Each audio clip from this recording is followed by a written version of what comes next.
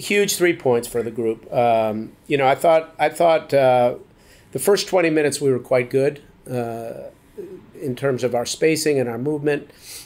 We get the first goal. They get their goal kind of against the run of play. It was frustrating, obviously. I didn't think they created a whole lot of chances in the first half, so I thought our shape and defending posture was good. And then you know, we had some conversations at halftime about some things, and I thought the second half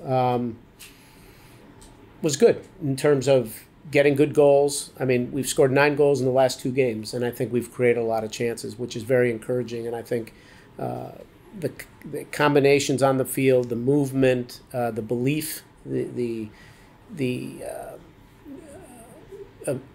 willingness to get in the box and be dangerous, I think, has gotten through to this group. And we were a little fortunate, I think, getting our second goal on a little misplay, but you could say the same for them on their first goal. I was disappointed we gave them a second goal late.